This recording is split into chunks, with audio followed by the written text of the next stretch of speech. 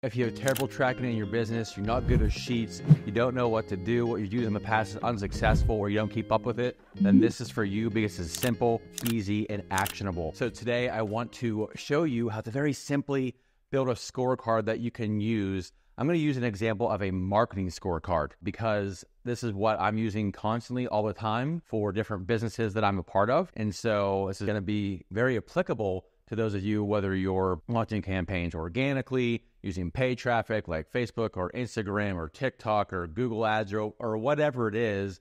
This can be something that you can fill out or a member of your team can fill out. And it's going to be so simple and easy once you get it set up. And guess what? The setup is also simple and easy. So I'm going to use my whiteboard here so I can kind of show you what I'm talking about. And let me get this set up for us for a little bit.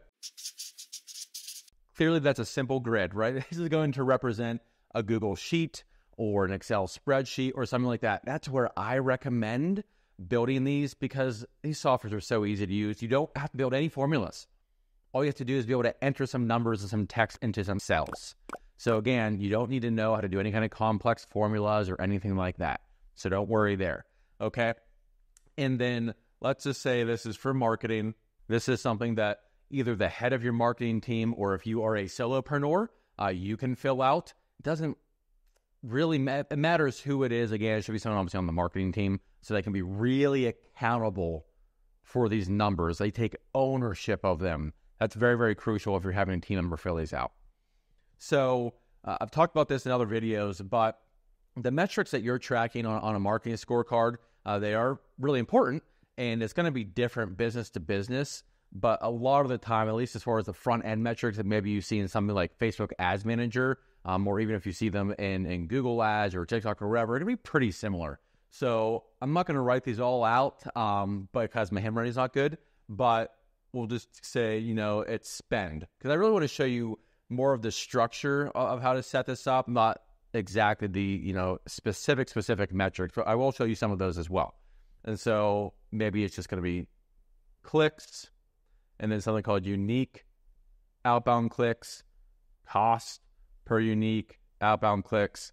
Those are ones that I really like to look at, and click-through rate. These are numbers that almost any business, whether you are a high-ticket sale business, whether you are selling continuity, whether you're selling just some kind of physical product or a subscription or whatever, these are metrics that you're going to be looking at pretty frequently, okay? And something really cool about Excel spreadsheets or Google Sheets is you can insert a little note.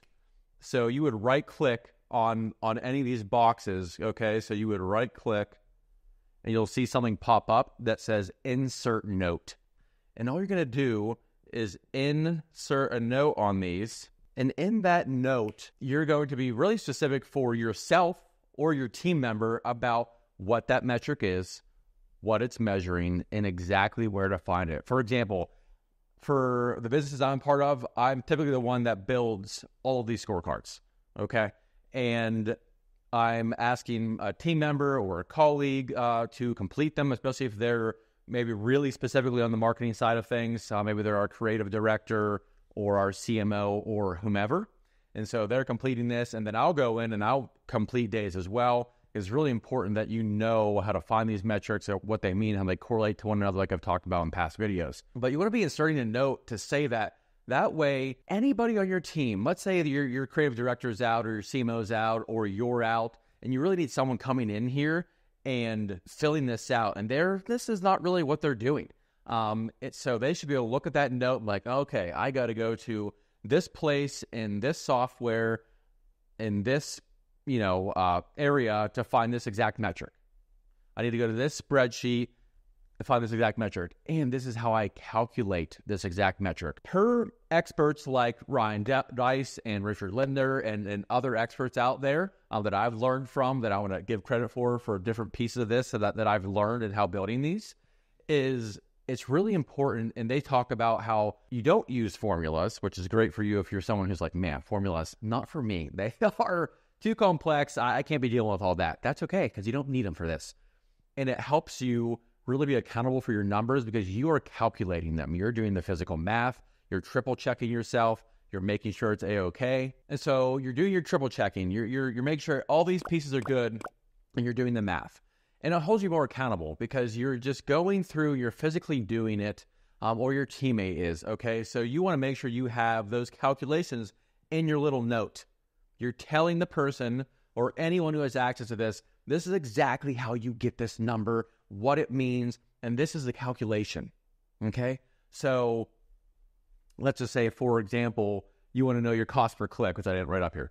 It's just literally spend divided by clicks, right? If you know, so type in your calculator, and that's how I literally put it in. I put it in the exact order how someone would type the number in their calculator is how I write it out in the note, so there's no room for error, and if there is, they're going to be triple checking, and they're going to make sure. Really, really important. This is so simple, okay? And you can have these for different teams. I really like to use marketing because these are numbers that I see many business owners not pay attention to. Especially if maybe they grew organically, and that's awesome. Maybe they're just starting out, whatever the case might be.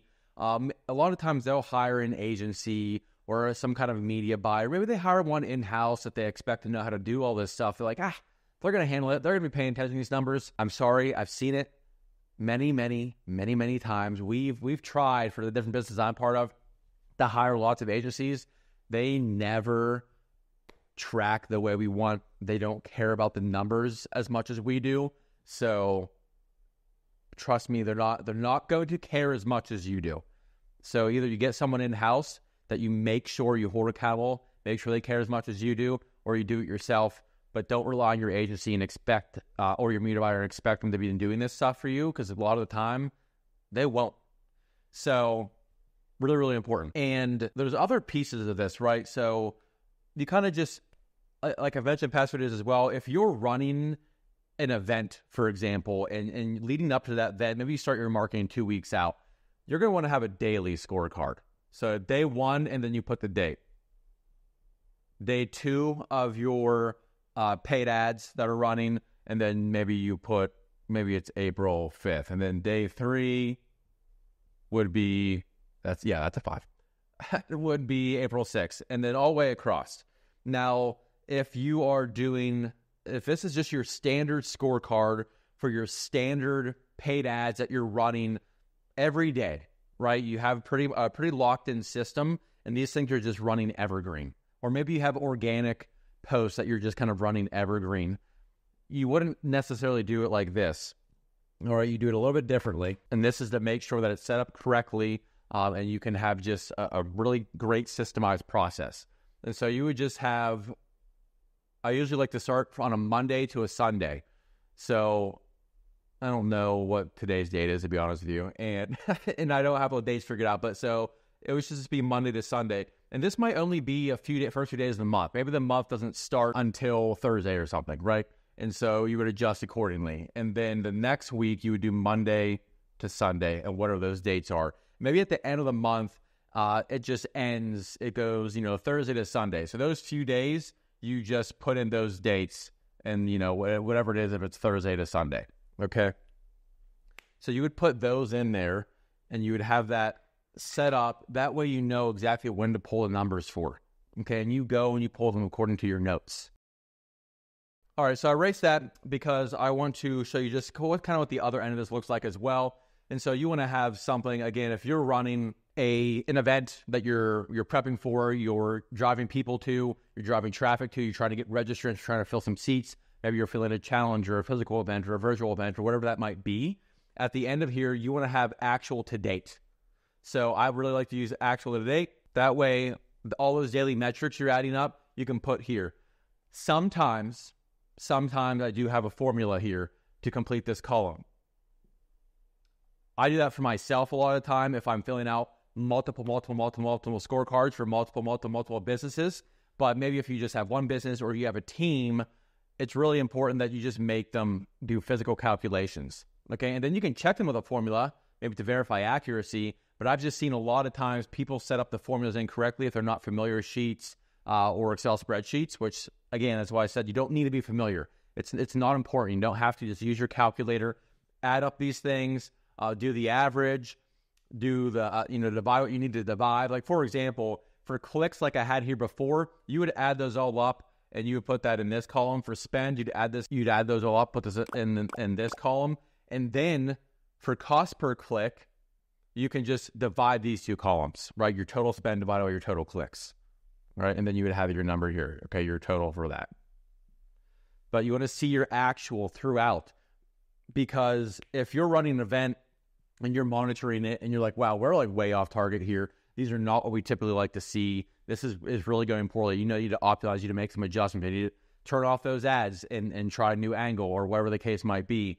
So that's what you're typically going to do for an event you're prepping for. Now, if this is just your standard evergreen scorecard for whatever you're selling pretty much all day, every day, so you kind of want to have a target. At this point, if you've been running this for a while, you know your numbers. You have a general idea. Even if you've not been tracking the way that you're supposed to, you have a general idea of what your numbers typically look like. And now you can set yourself a target. I usually so for example, if I know we spend $50,000 a month and I want to be scaling, maybe I'll increase that by 10%, okay? Or maybe I don't want to increase my spend, but I want to improve my other numbers. So I'll keep my spend the same, and maybe my unique outbound clicks, or if I'm selling calls, maybe I want to increase the number of booked calls I get. So I'll increase those by 10%. Then we have a target to work towards. And you kind of do that every few months, okay? Because if you're hitting it, it gives you something to work towards, and you're going to hit that too. Because you're going to find a way. If you're motivated, if you're dedicated to serving the people you're called to serve, and you're tracking this and you're paying attention to it, you have good, clean data that you can make database decisions off of, then you're going to be able to know your numbers. You're going to be able to increase those targets by 10%. You're going to keep hitting them and hitting them and hitting them, okay? And so that's going to be really, really helpful for you. And then with your target, if this is evergreen, you also want to have, your month to date as well. Remember, actual to date, it might not be a full month, so you're not going to do it like that. It's just going to be whatever time period you've been running for that event. But month to date, you're going to be setting up these scorecards on a monthly basis for anything evergreen. Remember, Monday to Sunday. A few other last important pieces with this. And at the very end of the scorecard, you want to be able to assign it to somebody, okay? So maybe your marketing director, or maybe you have multiple people filling this out. Maybe you have some kind, again, it's okay if you're solopreneur and this is all you. I see that constantly. I coach lots and lots of people who it's just to them. They're the whole show. You can handle this. It will serve you to know how to do this and to do this even when you're a solopreneur. If you don't, I can almost guarantee you're going to run into problems. You're going to make expensive mistakes because you don't have the numbers you need and you don't have them in one place and not easy for you to pay attention to. So at the end of this, though, even if it's yourself, you just want to have a place where you assign these, okay? So the responsible person is going to go here. So maybe you got Bobby on your team. Yes, Bobby. Okay, Bobby's going to take care of the spend. Maybe Bobby's going to take care of everything on the kind of front-end metrics that you might find in Ads Manager on Facebook. So Bobby's going to take care of spend. He's going to take care of clicks. He's going to take care of unique outbound clicks. He's going to take care of cost unique outbound clicks. He's going to take care of click-through rate. He's going to handle all those things. You're going to assign all that to Bobby. And maybe below that, maybe it's more on the funnel side, right? So you got opt-in rate. Maybe you got webinar views. Maybe you got webinar conversion rate. Maybe you got order page rate, purchase rate. Maybe you got number of book calls, schedule rate, like all these things. So you have it down here. And so maybe that's someone that's more your funnel side or your sales, kind of your back-end sales side. And so you assign that person there. Maybe it's Susie. Susie's going to take care of that for you.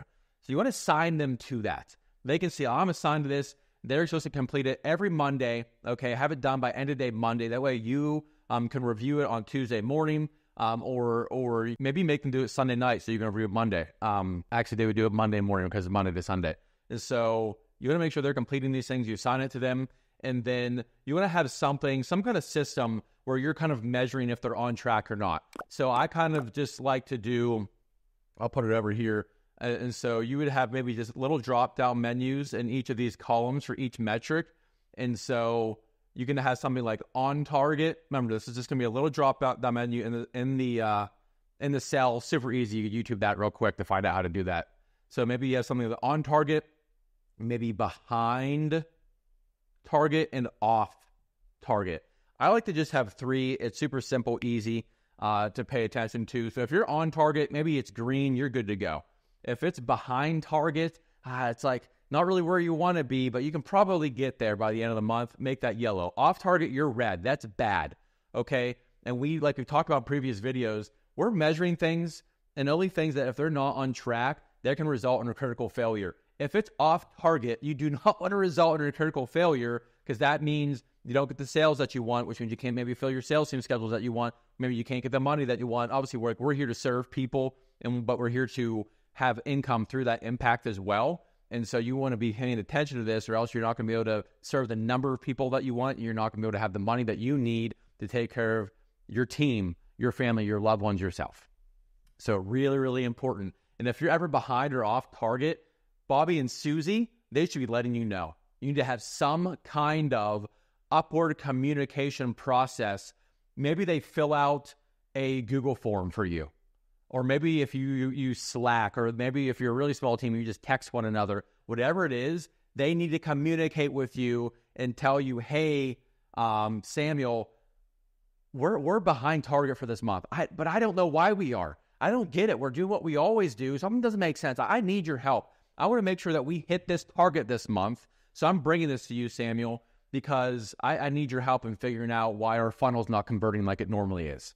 And maybe we go and find like, oh my gosh, we see that this day of this week, Cloudflare had an issue, and that's what our funnel's hosted on. And that whole day, no one could actually complete the opt-in form on our funnel. And that's why we didn't have anybody that day, and it screwed up the whole week. So you might find these things, but you're not going to find them unless Bobby and Susie are as obsessed with the numbers as you are, and they're reporting to you, Samuel, this is going on. Samuel, we're behind target here. Samuel, we're off target. We're like, this is bad. We are going to have to either turn ads off, or we got to get some kind of promotion out there, a new angle, or something different, or else we're not going to hit our numbers this month. We're going to miss payroll, right? That's how important this is, because I've seen it, right?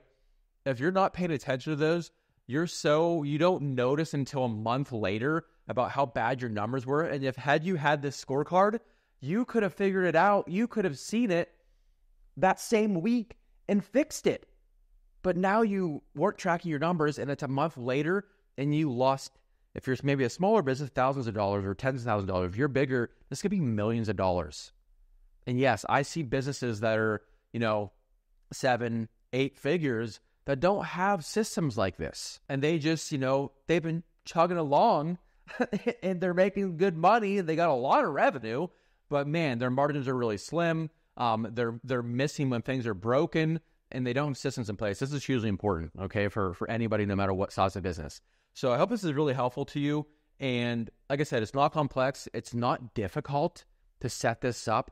It's literally just setting up your columns. You're running an event, do it daily. You have something evergreen, set up your dates for the month, Monday to Sunday. You have your core metrics that if they're not monitored and something goes wrong and they're off target, it results in a critical failure. You're assigning it to whoever's on your team or yourself. Put Samuel in here, right? If that's you, if you're the person handling this, okay? And if it's your team, you need to have some kind of communication process. Maybe they fill out a Google form, they send you a Slack, they send you a text. When you're behind target, you're off target. They can either come up with a plan themselves if they have, if they're skilled enough to do so, but they also need to swallow their ego and their pride and know that if they're behind and off target, you'll help them, or some other person maybe who's in the C-suite or an owner or whatever will help them. They can reach out, but I'm behind, I'm off target, I don't know why, we got to figure this out together.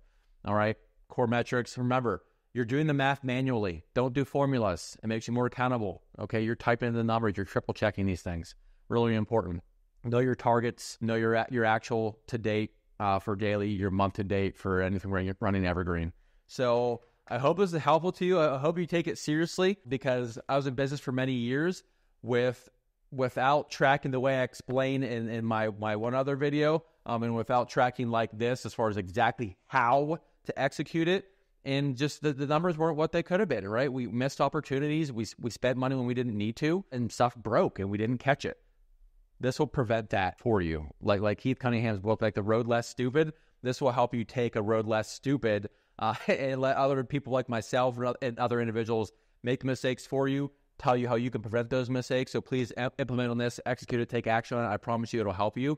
So please subscribe, Share this with your entrepreneurial friends, anyone running businesses, anyone who's maybe at a higher level in the business, anyone who's in charge of analytics in their business. Whatever the case may be, please share this. Please subscribe. I thank you so much. Take care and God bless.